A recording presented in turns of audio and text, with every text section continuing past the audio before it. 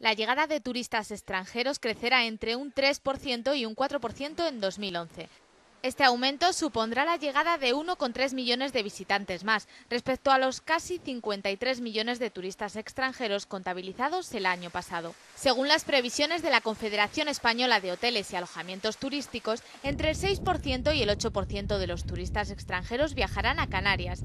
Este lugar atraerá a todos aquellos que no han podido pasar sus vacaciones en destinos como Egipto o Túnez.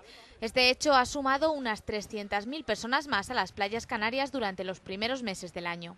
Aunque las previsiones para el sector hotelero han mejorado para 2011 después de 2 años de estancamiento, el presidente de la CEAT ha pedido más compromiso por parte de las administraciones. Sector atomizado, disciplinado y abnegado. Entonces, lo que decimos a la administración, a las administraciones, no solo a la estatal, también a las autonómicas, en primer lugar que se pongan de acuerdo, que disparen todos conjuntamente, que están en un momento de restricciones económicas, en un momento de ajuste como este, es importante que los recursos se maximalicen y sobre todo se utilicen bien. Y entonces lo que le decimos es, si estamos previendo o estamos viendo que los mercados europeos están recuperándose, ayudemos también a recuperarlos más e invirtamos en aquello que es necesario.